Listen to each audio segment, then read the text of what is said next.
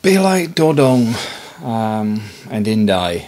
It's a bit like that. Be like Bill, be like something stuff that's all over Facebook and stuff at the moment. But dodong has a sort of practical joke to it in some sense, because for Valentines, it sort of shows the simplicity of Philippines life, because it sort of goes along the lines of be like dodong and buy. Don't buy chocolates because they're eaten in a day.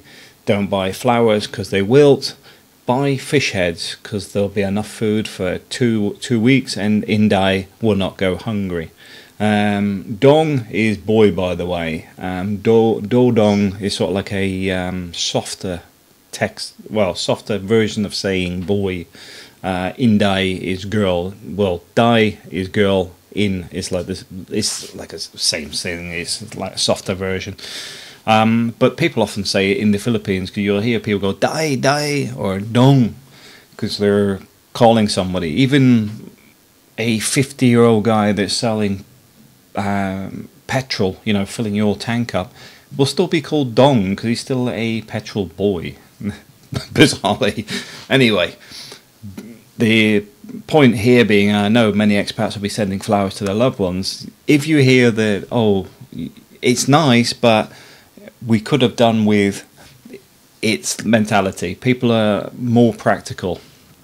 They know what it's like to be poor. As such, the mentality is more to do with receiving something that has more use to them than flowers that will wilt over a week. It's not being selfish, it's not being disliking your gift. They love the gift. It's just that from their upbringing, they see that there is something more important they could have spent the money on. They will still love the flowers, etc. And myself, I send a lot of flowers. I don't know how many. I don't know. I don't even know if the company has a list of how many times I've used them.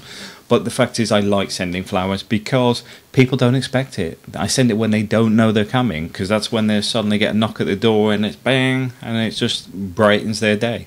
But you will hear people go, "How much did that cost? What's this?" Because of the practicality of the Philippines. Thanks for watching.